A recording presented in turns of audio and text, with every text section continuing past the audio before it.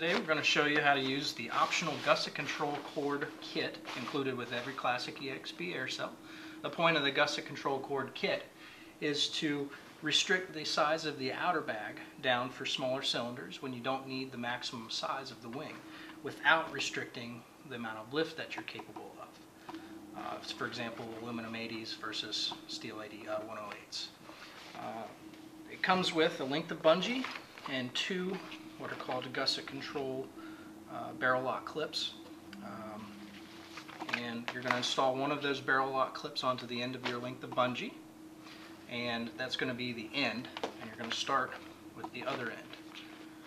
And there are tabs along the outer perimeter of the air cell and along the inner perimeter of the air cell. On the this is the diver's side, all the way around, and you're just going to be weaving in and out as you go along all the way around. It's going to be very tight, but it is tight by design. So,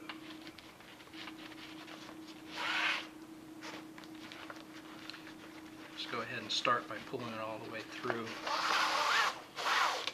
so that the barrel lock clip is butted up against the bottom. It won't pull through here. And then begin weaving. Once you get one side done,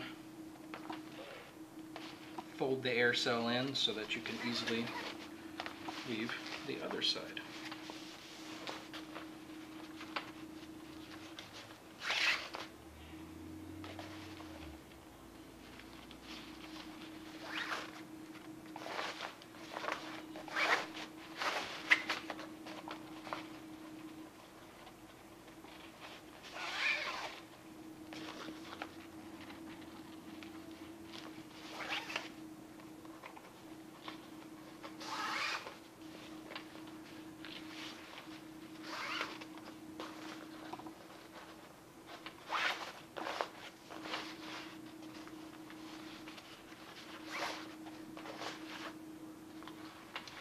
Get closer to the end.